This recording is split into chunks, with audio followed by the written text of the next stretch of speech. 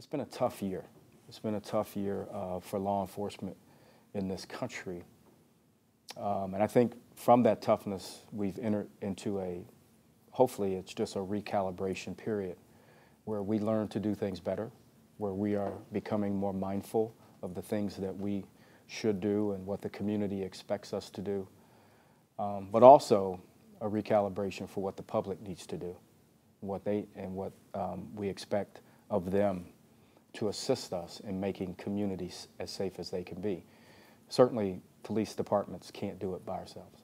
You know, we need the input of our involved citizens to partner with us, to be engaged with us, to trust with us, and to help us with the overall safety of our cities.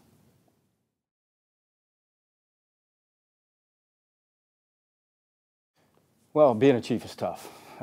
Meeting such a varied spectrum of expectations is tough. You know, you have to satisfy politicians and your officers internally and the citizens externally and stakeholders externally and the profession. It's been tough, but it's manageable. And you know, I think the thing that needs to change is the mentality of police officers having a warrior mentality as opposed to a guardian mentality. I think that's what people expect of us. They want us there. They appreciate police officers, and they know they need us in their communities. And we know we need them. So unless we work together, it's never going to work. Fortunately, in Cincinnati, we do work together well. And I know we've had some sympathetic reflex lately to what's going on around the country.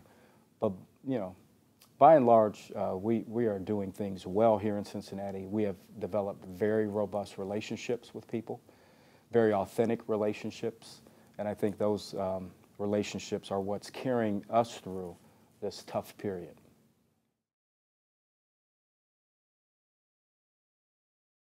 Well, you know, Kareem, I've said this to you before, and I've said it a lot, that what affects us anywhere affects us everywhere.